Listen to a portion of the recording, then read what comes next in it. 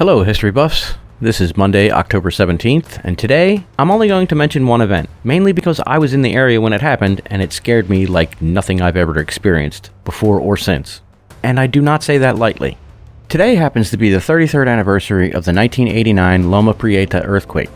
Centered about 10 miles northeast of Santa Cruz, California, the 7.2 magnitude quake literally stopped nearly everything in the central part of the state. I was a barely 19-year-old soldier stationed at the now-defunct Fort Ord in Monterey County, California, and as far as I can recall, I'd never experienced an earthquake before that day. I mean, they're not exactly common in the Philadelphia area, which is where I grew up, although New Jersey has had two small but noticeable quakes in recent years. Some buddies and I had visited San Francisco just 3 days before the earthquake. We were actually on the Nimitz Freeway, the double-decker highway that collapsed, while up that way.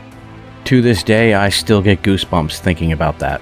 63 people died that day, most of those from the collapse of the Nimitz Freeway, nearly 3,800 injured, and the quake caused almost $6 billion in damage, equal to just over $13 billion today. The biggest reason the death toll wasn't much higher than that was because a World Series game was just about to begin that day, and traffic was much lighter than normal. I had hitched a ride from the airfield back to the barracks with a friend. We were both helicopter crew chiefs, and his truck started shaking while we sat at a stoplight on post. I thought he might have let up on the clutch a little bit, and that's what was causing the shaking, but nope. Looking up, I noticed the lights were swaying wildly. All of them.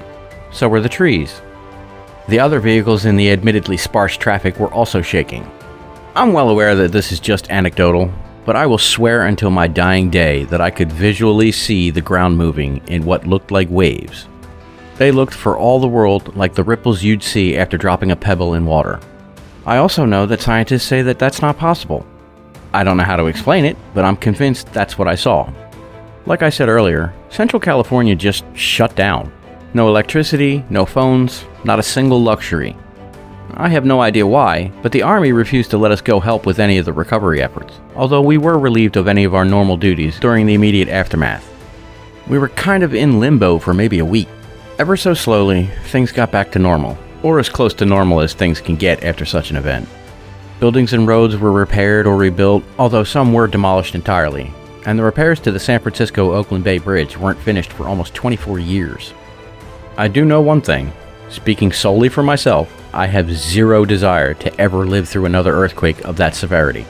It's not a fun thing, even if I did get to check another item off of the natural disasters I've survived list.